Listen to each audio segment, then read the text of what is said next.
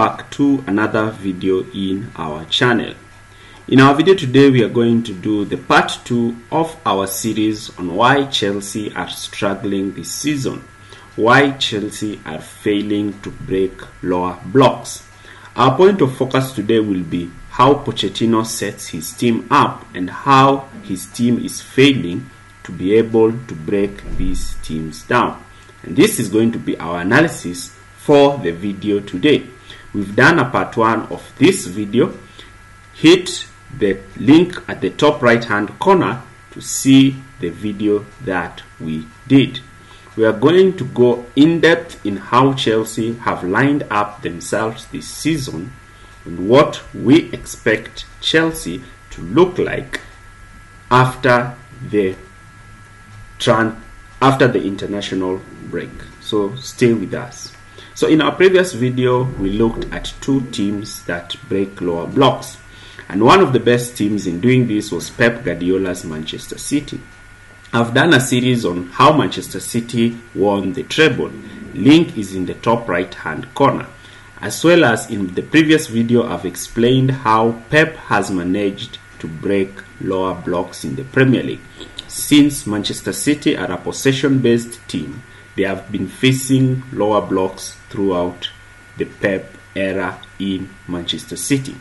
So this is the video that you're going to click. It is the part 1 segment of this video, and in that video we've looked at Manchester City and Liverpool and how Klopp and Pep Guardiola have broken it down. We analyzed how Klopp used his front 3 and his fullbacks to break down lower blocks with quick movement, playing through these deep defensive blocks that come up against Liverpool. Check that video so that you can connect it with this video. Pochettino has insisted in lining up Chelsea in a 3-4-3 system. Sanchez has been preferred as the #1 goalkeeper upon the departure of Kepa. The back 3 of Disasi, Thiago Silva and Colwill has been preferred over a back 4. Chilwell and Gusto have been the starting wing backs, with Caicedo and Gallagher being the double pivot, and only Jackson and Sterling being the attackers in the team, with Enzo Fernandez playing that roaming role in between the lines. And we are going to see how this formation limits Chelsea and why Chelsea are failing to score. Like, share and subscribe to this channel for more videos like this. So Chelsea like building from the back, but because of their pacey front 3 and the ability of them to play these long balls in behind, as we saw in the West Ham game, West Ham decided to sit deep to close this gap. And this is what many mid blocks and lower blocks teams do, forming banks of 4 in front of their goal line. So Sterling and Chilwell were tasked to give width to the team, with Thiago Silva, Disasi and Colwill forming the back 3. Now, the issue with these 2 banks of 4 is that they like to condense the space in between the lines, and you only find Nicholas Jackson as the only person occupying this position. So you will find Enzo roaming around all over the pitch, but Chelsea are not exploiting the center of the pitch. Now, you can see that Pochettino prefers building with the back from this clip. This is a clip of his Tottenham team back in the days. Pochettino likes his center backs to form back 3 with one holding midfielder dropping deep.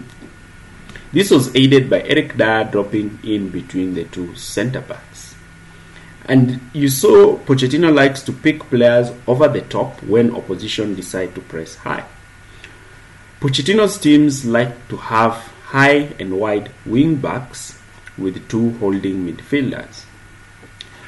Fullbacks or wingbacks are a crucial component of a Pochettino system, since they are the ones who are required to generate width. Unlike Manchester City, who prefer having their wingers wide, Pochettino prefers having his wingbacks wide, with midfielders occupying the central zone. So another problem that is in the Pochettino system is Enzo Fernandez. Enzo Fernandez is an incredible player, but his shooting accuracy is quite poor in the final third. Therefore, Chelsea need a player who's excellent at shooting and scoring goals. Enzo Fernandez can use his incredible build-up and vision in deeper positions to link up play. In some instances, Raheem Sterling tries to run at the fullback, but he doesn't have the support, and therefore most of the times he gets cornered by the fullback, since there is no other player who is occupying the half spaces. So when he decides to occupy the half spaces, the only thing that Gusto can do is just make these crosses, which teams in lower blocks have excellent centre backs in winning these headed balls, and immediately launch quick counter attacks against Chelsea. Therefore, Chelsea usually have at least two players during these attacking phases of play, with the wing backs generating width. But the problem is you're not going to get Chilwell taking a fullback 1v1, and most of the time he will lose the ball. Therefore, wing backs are only accurate in making these crosses. And since Chelsea only has one player who is tall enough to win these crosses against two aerially dominant centre backs, the option of crosses is not good for Chelsea.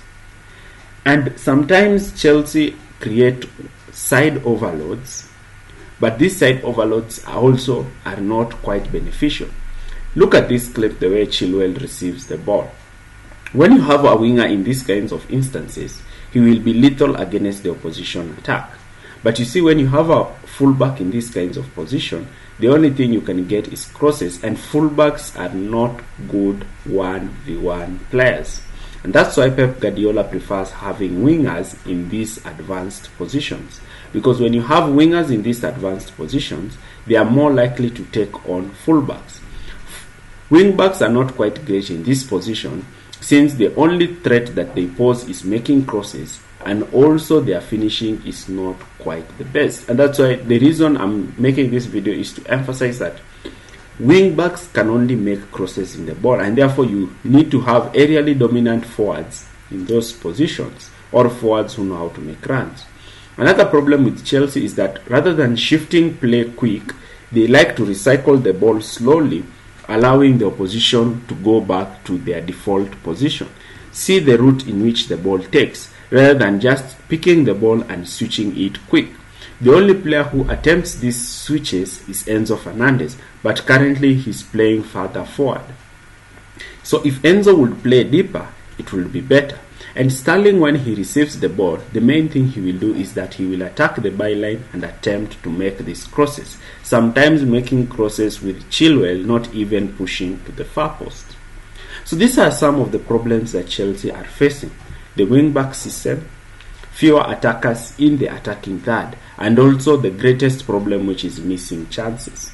The few chances that Chelsea generate in games, they don't take them and kill off teams. Therefore, in our next video, part 3 of this video, we are going to make a video on why Chelsea should adapt their system to create better overloads, such as teams such as Manchester City, Arsenal, and Liverpool are doing. If you've enjoyed this video, like, share, and subscribe to our channel. Thanks for watching.